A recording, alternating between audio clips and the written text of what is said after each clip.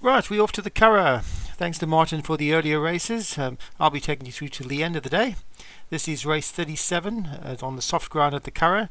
A Nursery over a mile, 0 to 90 handicap rated horses.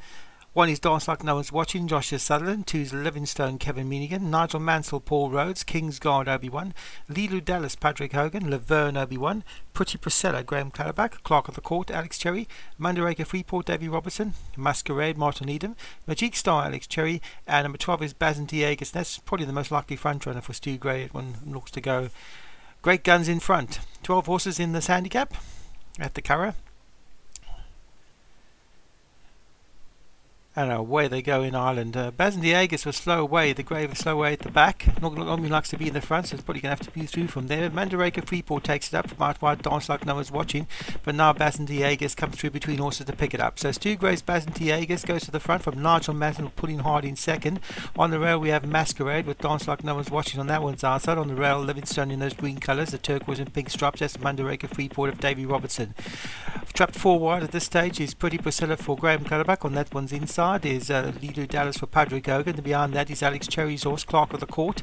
Kingsguard is trapped wide for Obi-Wan. At the back of the field is Magic Star and Laverne, the trailer, for Obi-Wan. So 12 horses separated by about 12 lengths as the grey horse Bazantiagus for Stu Gray takes him along from Nigel Mansell, who's finally settled in second. Then in third, just about a length back on the rail, is Masquerade for Martin Needham. Dance Like No One's Watching on that one's outside with Mandaraker Freeport.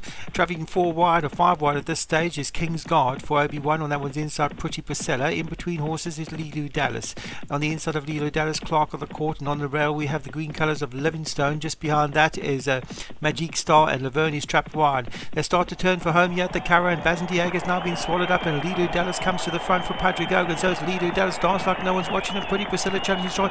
Nowhere to go for Masquerade. It's Dance Like No One's Watching who picks it up now. Masquerade finally in the clear. Livingstone's running on strongly. It's Dance Like No One's Watching with a furlong to go, but Masquerade and Livingstone finishing strongly with Lilu Dallas, and outward flying is Kingsguard. Lilu Dallas comes to pick it up from Mandaraker Freeport, and running on strongly now is Nigel Mansell. Nigel Mansell going to get up on the shadow of the post to win it for Paul Rhodes from Lilu Dallas in second. The two Irish trainers 1 and 2 here at the Curragh, Paul Rhodes and Patrick Hogan. From Scotland back in third. It's a steward's inquiry. I'm not sure if there was any interference by Nigel Mansell. I don't think he affected Lilu Dallas, that's for sure. And he's been thrown out.